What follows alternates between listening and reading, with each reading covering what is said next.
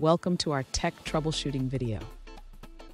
Today, we're addressing a puzzling issue that many Android developers encounter. One of our viewers has a question about their Android emulator. They notice that when they run the emulator, the screen size appears smaller than the device frame, especially on a computer with a high resolution of 3840 by 2160 pixels. Let's dive into this problem and explore why it happens and how to fix it.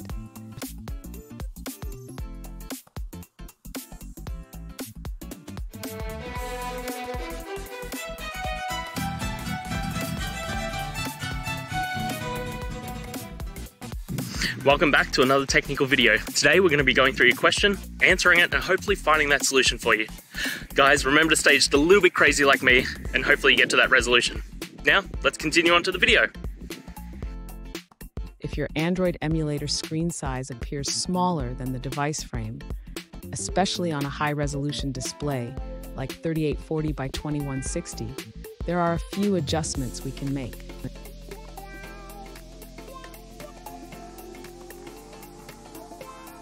First, let's check the emulator settings. Open the Android Virtual Device Manager and select your emulator. Click on Edit to modify its settings.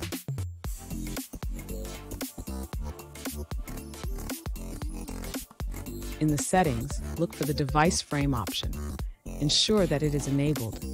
This will help the emulator display correctly within the device frame.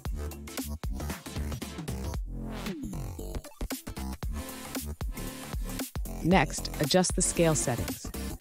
Under the Graphics section, try changing the emulated performance to Hardware Bliss 2.0. This can improve rendering on high-resolution screens.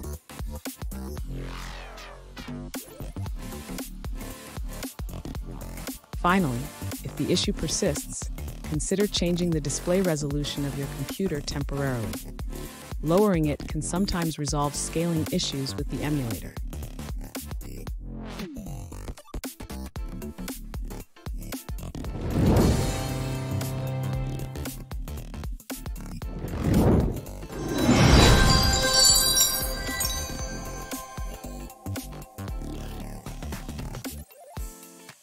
Let's now look at a user-suggested answer.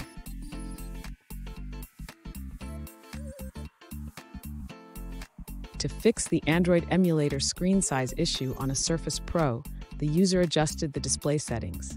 They changed the scale from 150% to 100%.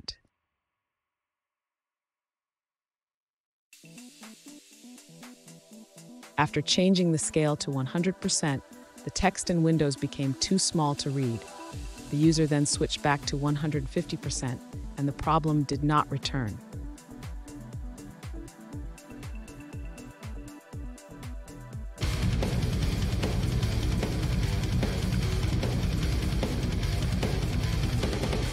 Let's now look at another user-suggested answer.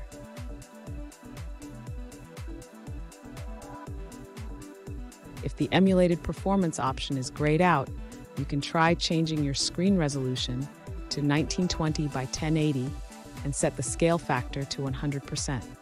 This workaround can help the emulator run smoothly, but you might need to restart your computer.